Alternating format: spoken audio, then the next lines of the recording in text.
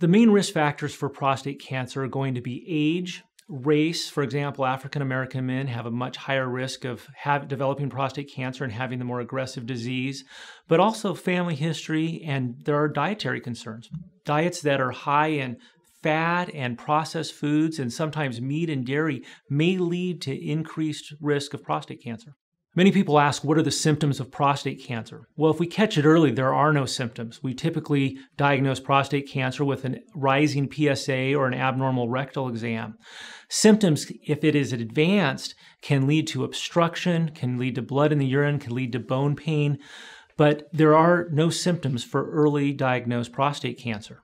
The symptoms that most men mistake for prostate cancer, the obstruction of flow, the slow stream, the getting up at night to urinate, those are typically from a benign prostate gland, but should be checked. Testosterone does not cause prostate cancer. But if you have a prostate problem, testosterone will magnify it. Testosterone will stimulate prostate cells to grow, both healthy prostate cells and cancerous cells.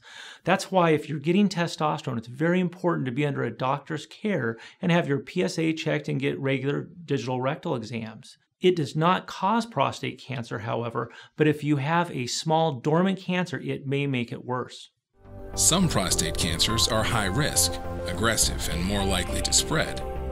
Others are low risk, least likely to have bad outcomes. The biopsy says cancer, but current diagnostic tools provide limited information about how aggressive a man's individual disease is. So most men decide to treat prostate cancer immediately.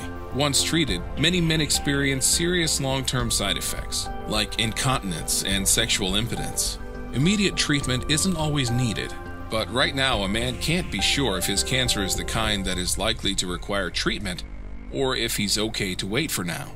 What if there was a test that could determine how aggressive prostate cancer is?